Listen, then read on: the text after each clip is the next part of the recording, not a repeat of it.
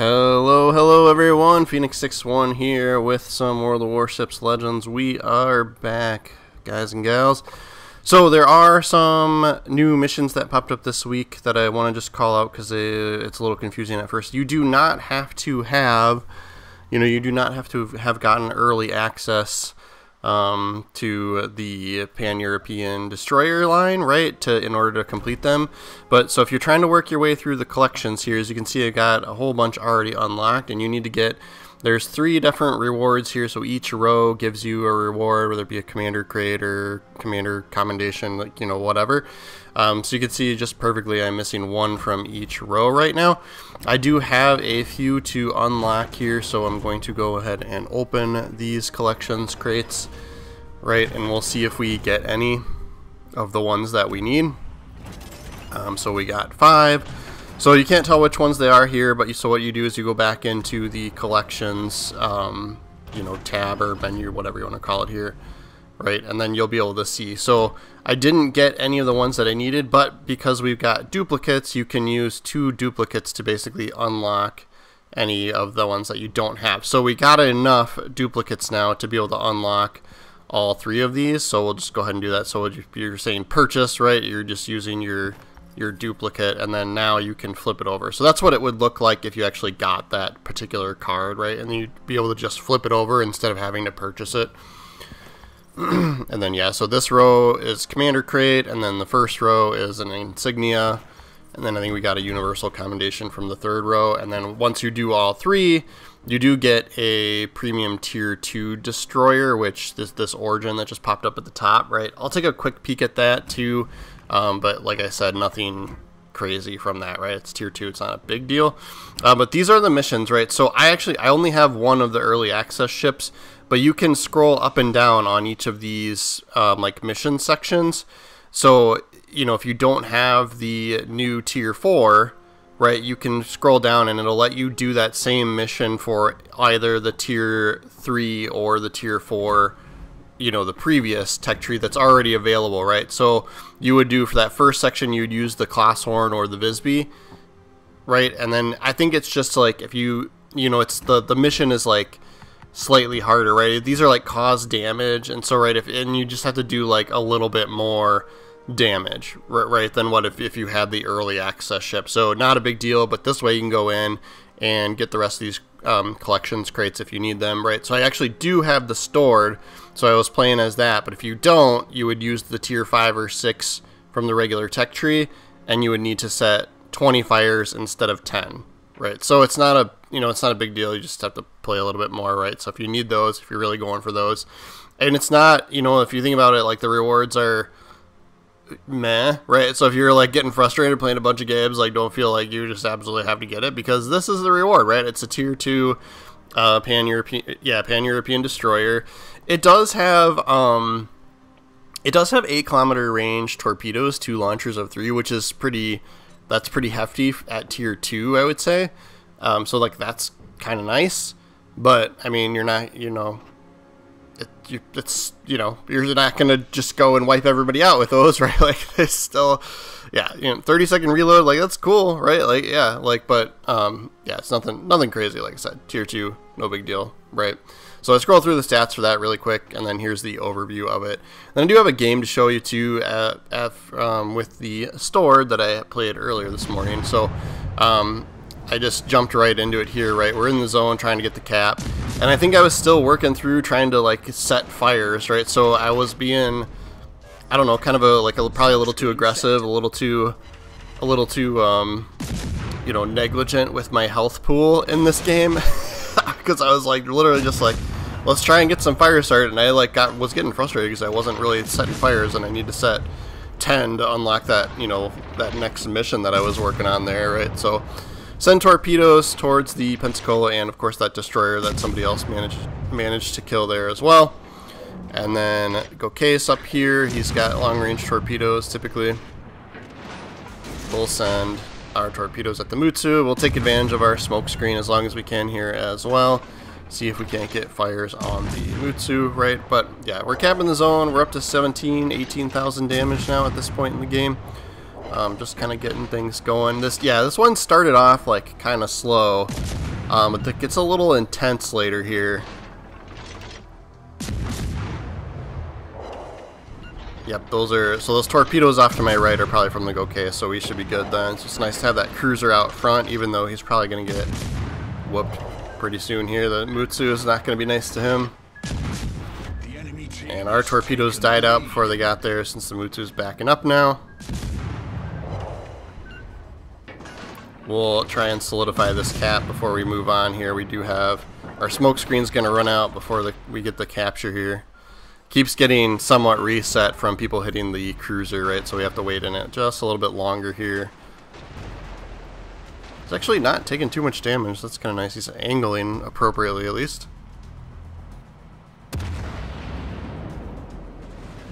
Alright, Mutsu's still backing up.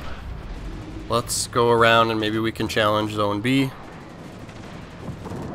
Getting picked up by the planes, that's fine. 27,000 damage. Just from guns so far, but still no fires.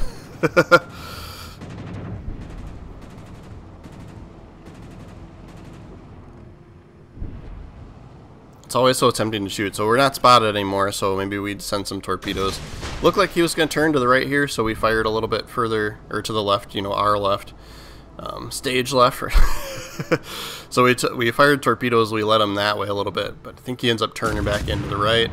And then he just fired his guns at somebody else in the other direction, so we'll take the risk of getting spotted and open up and get a couple of cheap shots as we go behind this mountain here. The enemy team has taken the lead. We're going to need these torpedo hits here to get something done. So as you can see, we are significantly outnumbered at this point, right? 4 on 7 now at this point. Alright, carrier finished off the cruiser, so that's big for us since we're in a destroyer here. But yeah, it was like, alright, losing game. I'm really here to just set fires, right? Like, you know, I'm trying to do those missions. Like, let's pick on this Mutsu for a little bit here. Engine boost activated. Plus, he's paying attention to somebody else, so it's like we might as well take advantage of that. Getting all sorts of incapacitations, but no fires. It's like super frustrated. They're doing like decent damage too for, you know, being a tier 5 shooting HE at the battleship. He's got his rear guns pointed this way, so he'll probably take a shot at us. So we're angling in as best we can. We're getting plenty of defense here. And then I was kind of thinking he'd he might run into the land there. But yeah, this is what I was saying. I was being like, kind of like, not caring too much about my health pool, and I like regret all my life decisions here. There we go with the fire. Because it's just like, alright, like we're, you know, the momentum has definitely gone in favor of the enemy team here. But we managed to get that, defend that zone, and then, you know, finish off that battleship. I'm like, alright, well, let's just do the work here. Let's go towards B, see if we can cap that. We'll probably have to deal with this cruiser who has like full health, right? I'll play the game. Gave me a little bit of motivation there. Like, we're at 45 grand for damage dealt. Zone capped. 1 kill. Just keep an eye on the ship count. So I was a little like, I should have started firing at this Surov too. Like, this is one of those games, like, hindsight's 20/20, right? Like, just, I should have opened up on him right away. But I was a little nervous that this cruiser was going to be coming around the corner here. But he ends up going in towards the middle of the map and just kind of letting us have this zone. So I'm like, alright, let's see if we can get some fires going on this Surov. And then we can work on capping the zone. And so this is the Soviet carrier, right? So they have the skip bombs, right? So you actually do want to point in towards his plane. So that's why we're angling. We're watching his plane. So complete miss there, you know, right? We're a small target. You know, if we were broadside, he might have been able to get some hits on us, right? But those are tough to hit destroyers with now, especially since you have to, the bombs have to skip. You can't just drop them directly on a ship anymore. You used to be able to do that. And they changed the mechanics so they won't arm unless they've skipped at least once now. Alright, so I'm going to move in and then we're going to make sure we get this cap. You notice we're located, so somebody's probably close to us, potentially You know, most likely that's a destroyer. That's usually the case, but you can have that it's commander perk, right, where they can see what direction you are, basically, and you're the nearest ship to them. I'm always skeptical of it because I'm like, well, it gives me information too, right? So we're going to peek our head around this corner, and I wasn't expecting, you know, I was kind of for sure knew that cruiser was back there, but yeah, then here's this Anshin, right? So I'm going to fire torps at the Nuremberg, and then torps, you know, torps at the destroyer, and then also I sent the second set at the cruiser back there, right? So hopefully we get a hit there. And then that just worked out really, really great for us, right? Like, he was in a narrow passageway, so we had a huge advantage there. Like, we kind of really... and then we were broadside, able to dump our torps, whereas he was heading right for us.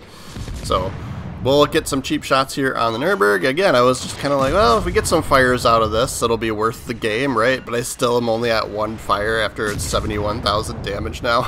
Alright, we'll cap this zone, I guess. And now it's down to 1 on 3, right? This is one where I was like, oh man, just like one more ship, right? Like, and we could go for solo warrior, because I was like, and then also like my health pool, I was like, why was I so negligent with my health pool earlier in the game? But yeah, like I had my reasons. I was like already like having negative feelings about the game. Like I was like, we're gonna lose this. Screw it. Just start shooting, right? And then it works out. I'm like, dang it. But who knows, right? So we know this cruiser is most likely going to come around this corner here. We still have an engine boost. We still have a smoke screen. So I'm going to send one rack just as kind of a guess and an assumption that he's coming around. And then if he picks us up, we'll use our smoke. And then hopefully we are within range of him firing and still being spotted through the smoke. And looks like we are. And we do get a lucky torpedo hit there. And so we're going to kind of just take a guess here with the second rack. And then I'm going to slam the brakes here. Hopefully we can finish him off with either torpedoes or guns. He's got a good chunk left for us to do work with guns. Unless we get a fire. There it is. Needed that. Alright, but I'm going to have to start moving. We're going to have to... Alright, so we got the... Those are probably from the planes because the A cap is getting captured right now. So that means their destroyers got to be over at the A cap. And then, yeah, so we're going to have to really try and make work on this carrier while we head towards the C cap. So it went full circle, made a full loop around the entire map, and captured every zone. I think we started with C.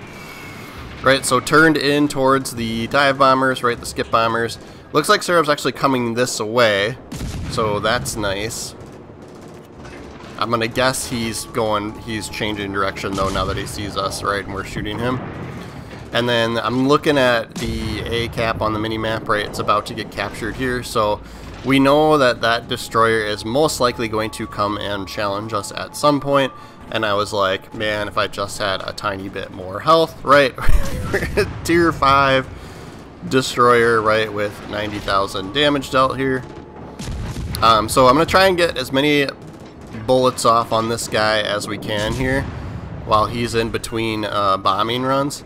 And I'm actually going to send torpedoes towards the A cap just as a hopeful lucky guess to try and get that destroyer, right? Like, we're not in range to shoot torps at the carrier, so I'm gonna send some torpedoes this way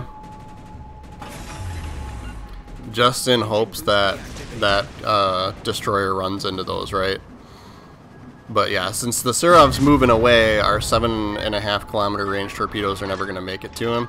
And then I just know, I should have seen that, right? I saw him pop up first, but still sent the torpedoes the other way, so it's like all my thoughts and feelings about how I lost this game, right? I mean, it's still possible. We could still win, right? We could still But this would have just been brutal, right? So we got this gun battle going with him, and I'm trying to keep an eye on the mini map for the yeah, we popped Confederate there too. Trying to keep an eye on the mini-map for the next airplane bombing run, right? And then I'm slowing down, speeding up, ducking and weaving as much as my little ship will allow me to while I try and get bullets off on the on the destroyer. We managed to finish off the destroyer, but then take the hit from the carrier, right? So I took a look at the leaderboard and I was like, man, this would have been just, you know, 104,000 damage here with this loss, 4 kills, 3 zone caps, right? 2,600 XP on the losing team, so that would have been a pretty epic score if we would have gotten the win there with the win bonus that you get, right? And then, yeah, 376,000 silvers we get from that one, right? I'll go through how I have the build for this ship outright. So this is an early access one, so if you get any of those early access crates, right, this is how you would unlock the stored. It's just by pure chance, right? So, yeah, you don't get propulsion mod, right? So that's always my choice for those like second or third slots, wherever that is. And then I am using Jersey Swirsky, right? So built a little bit more into the guns here for this one, right? As we could. Main battery reload here. I went mortar here, right? HE shell damage plus 13%, like that's pretty big, right? But you take that concealment shot, right? Yeah, where you lose that. And then I've got the smoke on the water, right? So, and then of course unstoppable for my legendary perk, and that is going to be our stored video for the day, guys. Thank you so much for watching. But yeah, that's also how you get the you know, some more of those collections cards, right? For if you're trying to progress through there. But yeah, like I said, the tier 2 premium ship is like, it's fine, it's great if you need a tier 2, right? But there it is. Yeah, thanks for watching my video all the way through. Make sure you are following the channel. Please do subscribe. That really does help me out a lot. We do Legends videos pretty much every day, so we'll see you guys tomorrow.